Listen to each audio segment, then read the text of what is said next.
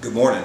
We just completed a CEO forum. Alan Fortenberry and the organization of Beaver Water District was our host this morning, and we had a wonderful CEO forum. And I'm in the room here with Lowell Grisham and Alan Fortenberry. And one of the things we've been wanting to do is we all got to benefit from John Lewis and his great leadership. John passed a few years ago, and we thought we would interview a series of people, two of the first today, on what made John Lewis a great leader. And that's what we're going to do this morning. The things that I look back on and think of John that impacted me in regard to why do I think he was a good leader. There are two things, primarily his patience. He had a lot of patience with me.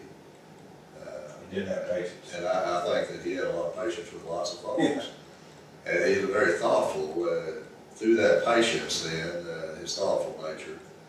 And he had excellent communication skills. I mean, he could get me to do things, almost unknowingly get me to do things, simply by the way that he communicated.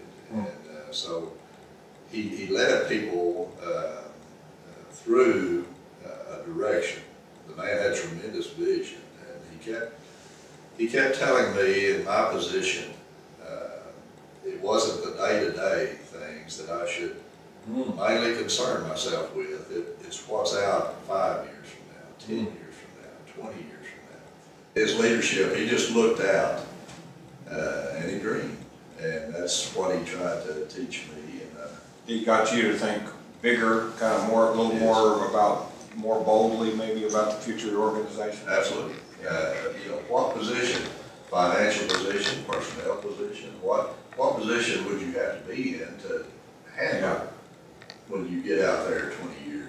He was an enormous leader to me, and I miss him, and I miss the things that he shared with me. His ideas of education and what he felt people should know and should feel. He didn't push his ideas necessarily on someone, but like I say, with his communication skills, he could get you headed in a direction that he could get his way. That's great. Thank you, Alan. Yes, sir. Appreciate you. I think one of the things that made John unique is he had an incredible ability to vision. He was open, creative, and always thinking. And he was also able to connect things beautifully, and connect people. So if you came with an idea, he would begin to think it in the future. And then he could bring other people to it. He was a maven. And connect folks together to make dreams come true. I remember a new parishioner came into my office, and she was talking about a place that was where the cracks were falling through for people at the lowest end of our society, for homeless folks. We had something for people, a place for people to stay overnight, but we had no resources for people during the day who might want to look for a job. And the long and short of it was she had an idea. First person I sent her to, John Lewis. John said, you need to make a business plan. Told her how to do that. You need to talk to this person, this person, this person. She talked to those people. She put together a business plan. Within a few months, she had a vision that made sense, and John had networked her.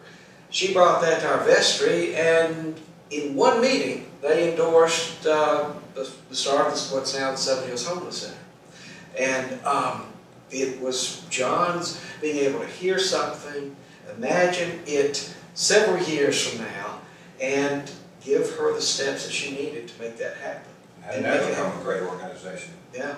Thank you for your leadership, your church's leadership in that regard. Oh, it's been great. It's been fun.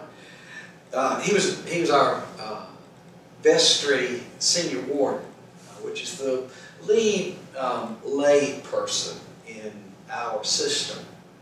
And he said, you know, this church, I wish I could do an invitation. Oh, this church has been here for 150 years.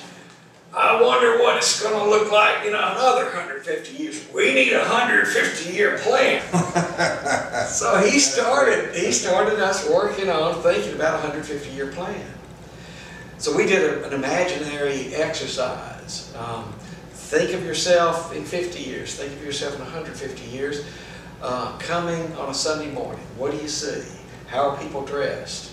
How did they get here? What are they excited about? And we started imagining what it would be like to be in our church, to be our community, way, way down the line. And it began to help us think about what now we're just planning, which is a form of current expansion to meet what we need to meet in the next 15 to 20 years. All right.